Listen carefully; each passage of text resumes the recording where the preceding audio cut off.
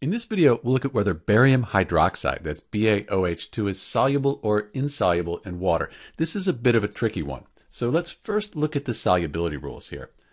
If we look down the solubility rules, the most relevant one is that most hydroxide salts are only slightly soluble, and these are some exceptions, some group 1 elements in the ammonium ion, like ammonium hydroxide.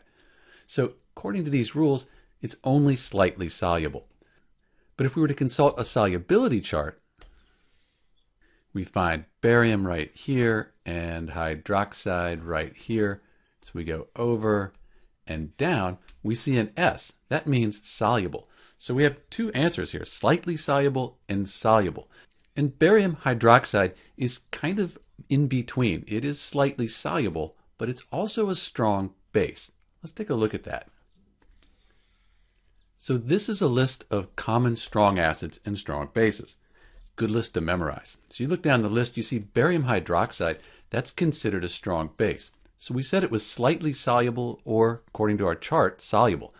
What it means to be a strong base is the part of this that dissolves, the portion of the barium hydroxide that dissolves in water, is going to dissociate completely. It's going to split apart into Ba2 plus ions and hydroxide ions, OH minus.